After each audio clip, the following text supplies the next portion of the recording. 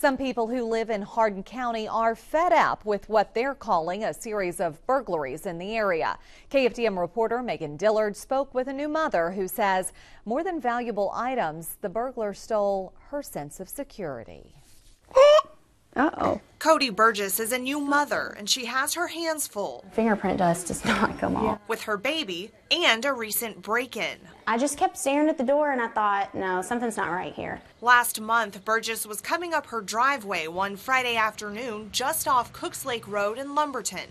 The side door to her home was open. Burgess says she's not sure how they got in through this door, but this is the door that they broke into. You can still see some of the fingerprint dust here.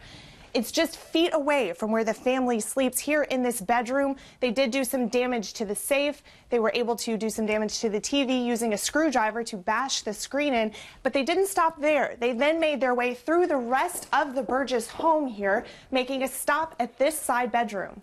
All this is just thrown around. All of this was in the closet. Ransacked bedrooms, precious belongings thrown on the floor, electronics ruined. They don't have anything. They're mad because people have what they have, you know. I mean, we work hard for everything that we have. We have a lot for as young as we are, and I think it ticks them off. Burgess says some stolen items are irreplaceable, including Tracker, who was wearing a GPS collar that morning. He went from 120 yards to 342 yards in a flash.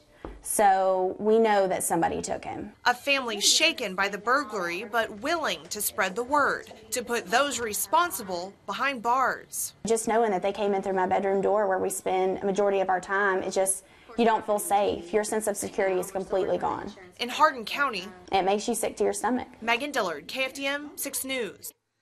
Neighbors tell KFDM someone has broken into nearly half a dozen homes in the area in the last month.